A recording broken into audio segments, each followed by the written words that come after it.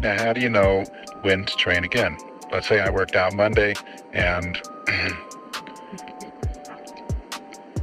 what do I do?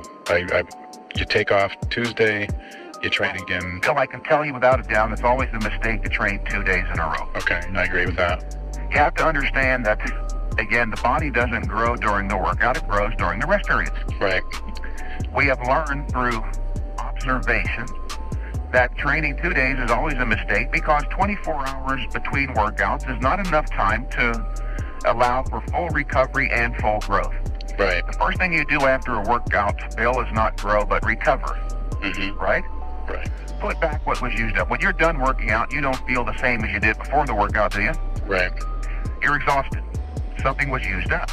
The first thing your body will do after the workout, therefore, is devote its energy and resources to recovery or compensate for the exhaustive effects of the workout. That takes time.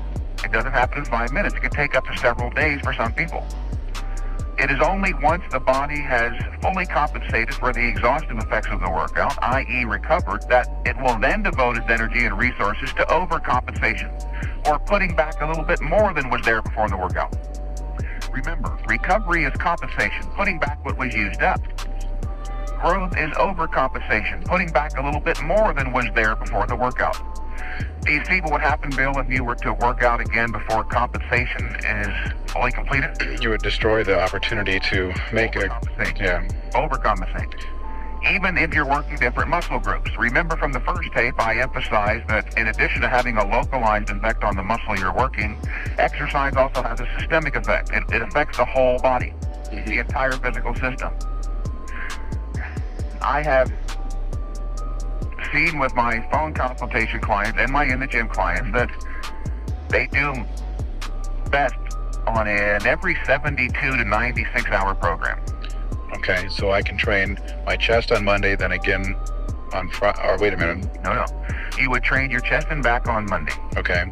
Take Tuesday and Wednesday off, and on Thursday, and on an every 72 hour program, you would do your shoulders and arms.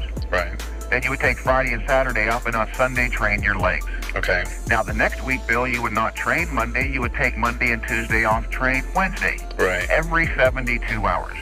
Breaking the body up into 3 groups. Right. That's just one way to do it. Now, I don't have everybody doing this. There are those individuals, remember, that don't tolerate high-intensity exercise as well as others.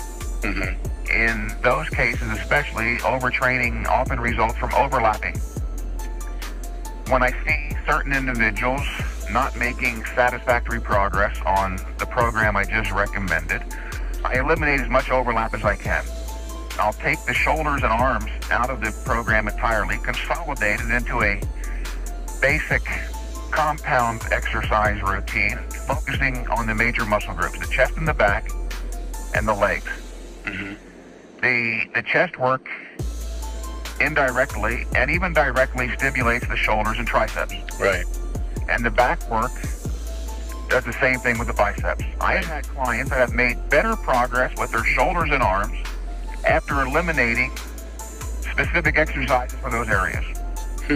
Remember, overtraining is often the result of overlapping. When I say it's easy to overtrain, I ain't joking. Right. I used to say years ago, Bill, that high-intensity, heavy-duty training was like going out into the intense August sun. You'll get a suntan every time you go out, but even 1 minute more exposure than required or needed. Remember the importance of the concept need. 1 minute more than is needed, you'll get a sunburn. Then I came to understand a few years ago that I was wrong. It's more demanding than high-intensity sunlight in August. It's more like going out into the intense August sun with the sun 5 million miles closer to the Earth. Right. You see where that would necessitate a reduced volume and frequency of exposure? Yep. Now, just recently, I amended it again, and I'm not spreading it thick here to make a point. High-intensity, heavy-duty training. Weight training in general is not like going out into the intense August sun. It's more like jumping into a fire. It'll warm you up, but 1 minute more exposure than required, it'll burn you. Mm-hmm. You got to be careful with this stuff.